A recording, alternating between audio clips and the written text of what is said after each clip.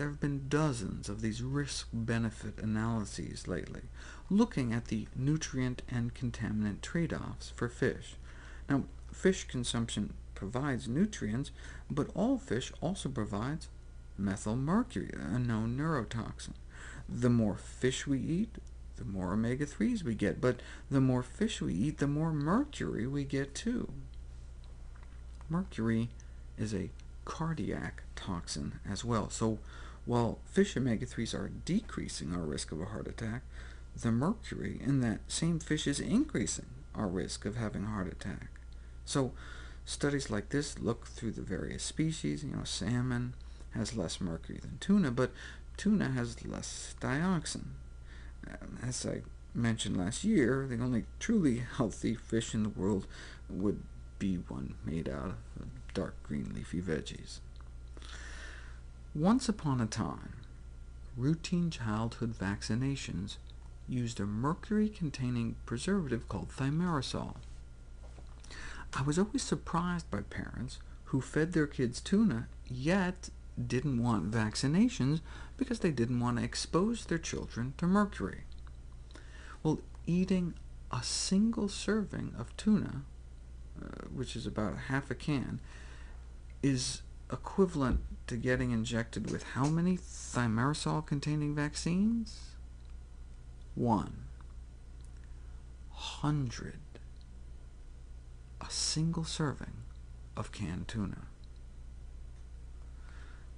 Sure, dietary exposure to mercury may harm child development, but if we cut down on fish, the argument goes, we may get fewer omega-3s. So these researchers get out their calculators, and in a city about the size of New York, if pregnant mothers ate lots of fish, because omega-3s like DHA are so beneficial to brain development, we would expect to see an improvement in 209,000 years of children's lives, what are called quality-adjusted life years.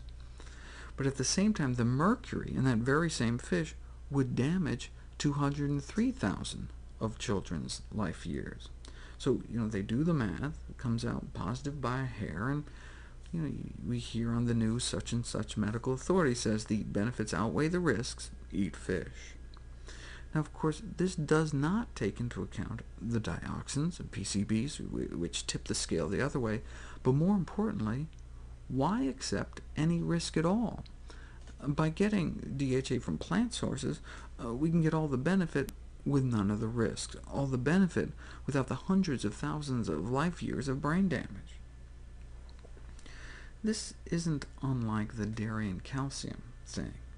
Every time they come out with yet another study linking dairy consumption with something bad, cancer, Parkinson's, they get out of saying, stop drinking milk, by ending the article with something like, but one has to balance the risk of cancer, diabetes, or whatever, with the risk of not getting enough calcium, as if the only source of calcium on the planet were dairy. Where do you think the cows get it from in the first place? Plants. And the same thing with omega-3s like DHA. Where do you think the fish get it from? Plants. And we can too. Tiny little plants called golden algae.